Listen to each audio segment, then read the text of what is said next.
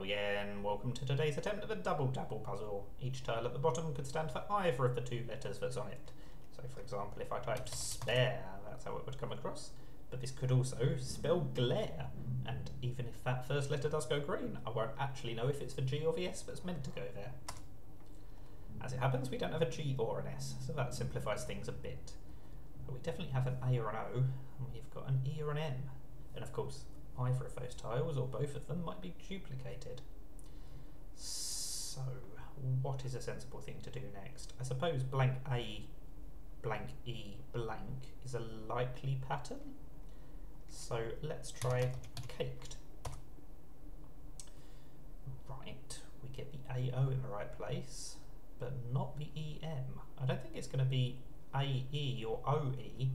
So that makes it more likely, I think, that there's an M rather than an E and that it's in first. Let's try mocha. No. Well, the C and V are not going to be last, are they? I suppose it could be an IC ending. MO blank IC? Not completely convinced by that. But it can't be a CE ending either.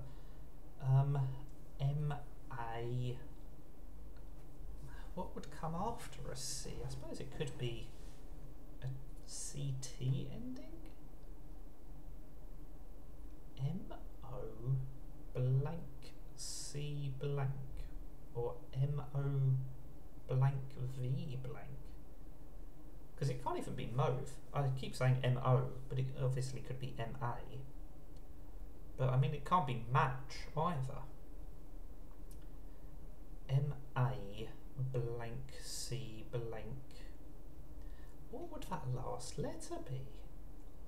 CV is just such an unlikely tile to come full for fifth, especially given that there's not an E in fifth, so it's not a CE or a VE ending.